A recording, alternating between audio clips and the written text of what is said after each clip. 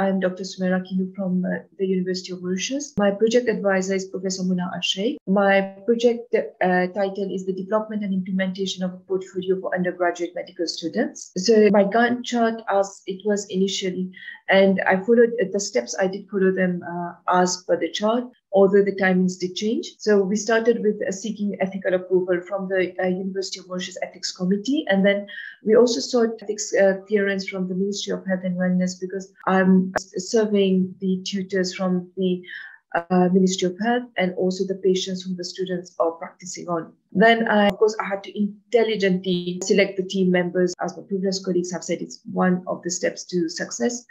And then I had to do a workshop to introduce my topic to the stakeholders. So the stakeholders were then divided into faculty members, the senior management, the administrative staff, and a workshop for students was separate. The designing of the portfolio was taking place at the same time, and the questionnaire was designed while the portfolio was being designed.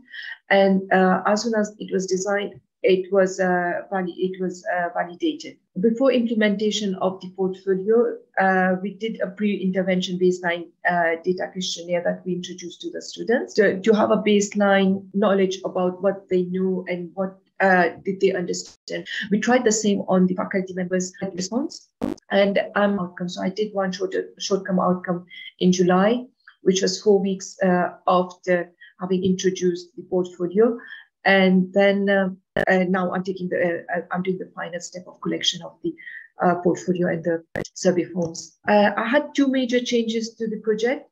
So the first one was, instead of using an e-portfolio, we are now using the paper-based portfolio. But then this did come with its own advantage, because now I'll be able to compare the benefits of the paper-based portfolio, because I'm on the way to introducing the e-portfolio. So I'll be able to compare the paper-based portfolio with the e-portfolio and the benefits of both of them and the disadvantages of both of them. This happened because of lack of funding. We couldn't get funds initially for the e-portfolio, and therefore it was difficult to implement it. The second change was because the ethics clearance was delayed because we had lockdown. We had our third phase of COVID-19, and then we had the lockdown that was extended, and no ethics committee for reviews was being held at the Ministry of Health, and even the ethics committee at the University of Mauritius were delaying their work due to lack of staff. And because that was delayed, then the presentation through workshops was delayed. But then the rest of the things were normal. But then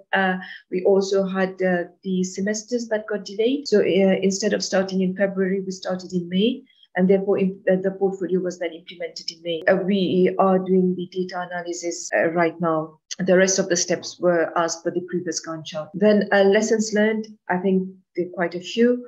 We need to especially get all stakeholders engaged since the beginning, and engaging them doesn't mean just telling them about the project and getting them involved, but getting them acquainted with the project and being equally immersive as the main project implementer. Then teamwork is essential, but then to have teamwork for success, we need to selectively and very intelligently select our team members. We needed very close follow-up, and I feel that this is one of the very important lessons learned, and it was an advice from my project advisor. And when I did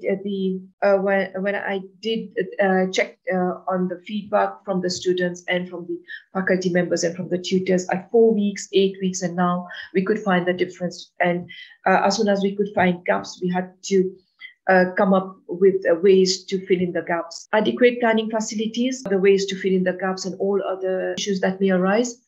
Then we also have to anticipate any change that can occur in circumstances, just like we had the lockdowns, we had staff members that got sick, we had students who couldn't come on campus, students who had their placements halted because of pandemic. So we had to keep alternative plans. And then for such projects where technology is involved, where the newer, latest methods of teaching and methods of assessment are involved, funding is essential, especially in developing countries like ours. And always seek help from fellows and our project advisors. And in case any modification is required, we need to seek help from the advisors. And I did get very fruitful advice. And then I had to be flexible throughout because lots of changes did happen during the implementation of the project. That's it. Thank you.